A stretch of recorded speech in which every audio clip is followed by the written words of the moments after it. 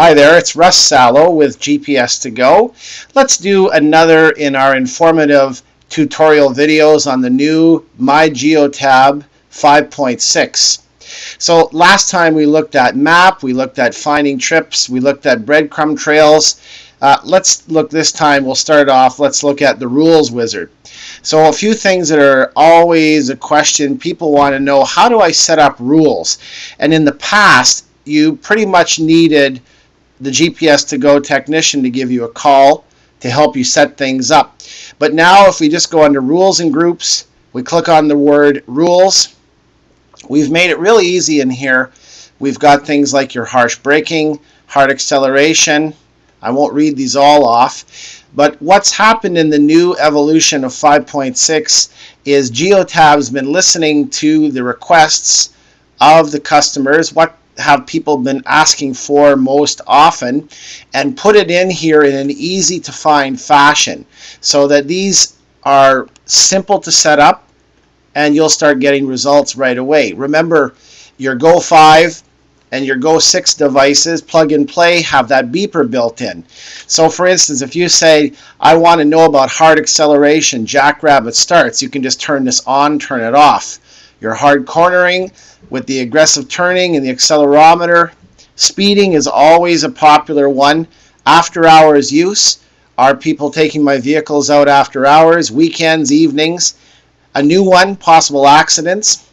So we now have a productivity tab, idling, late arrival, leaving early, unauthorized home stops. So are they going home during the day to go have lunch, extra long lunch? Now, one of the big ones, of course, idling. It's all in here. Battery. And a big question we get, how do I know if the device has been unplugged? So your unauthorized device removal is built right into here as well. Okay? Watchdog report. So you can get a hold of us to make sure that we show you how to find all of that. But setting it up is easy to get you rolling. Your notifications, if we click on this, you can start setting up the notifications. Who's going to be told when this kind of thing happens? Very easy, like we did before. All right, zones are something that I'll show you now. So setting up a zone, let's go into our map. So we click on the word map. That map of North America will start off. Let's type in the letter G. Remember that all of your Geotab devices all start with the letter G. So if you just put the letter G in, if you're unsure what they're called again, all of your devices will come up. So if I highlight Ottawa Home, number 1, we're going to see it here. We see where it stopped. Again, if we hover over our square, it's going to give us the date, the time. So here we are, September 3rd, 2012, 3:30 in the afternoon is when the vehicle last moved. If I want to create a new zone, so for instance, I could do what we're used to seeing before, map type.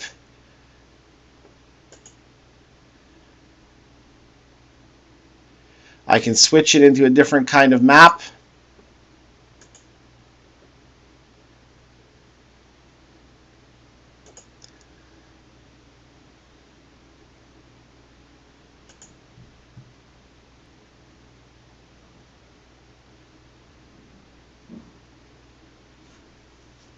So you have some options inside here.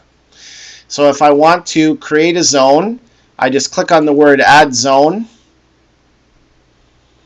And say, for instance, I want to know when my vehicles maybe go in this cul-de-sac.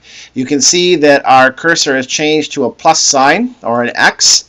So all I would do is I click, and drag, click, click, click.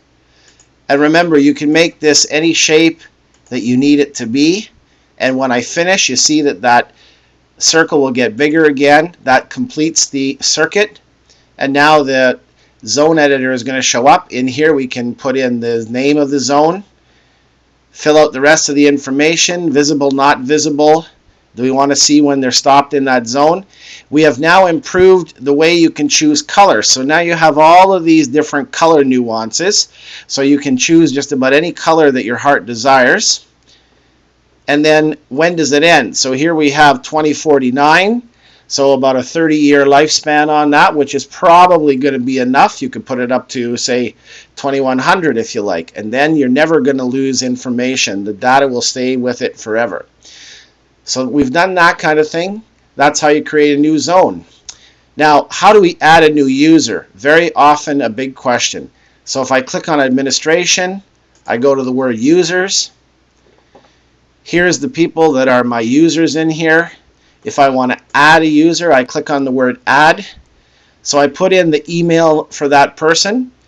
And you could have, for instance, an email that is just a made-up one if it's convenient, just for the sake of giving somebody a login. 123@123.com. Okay, password strength will be told to you. And then security clearance. Are they an administrator where they can change things, supervisor, a user, view only, or nothing?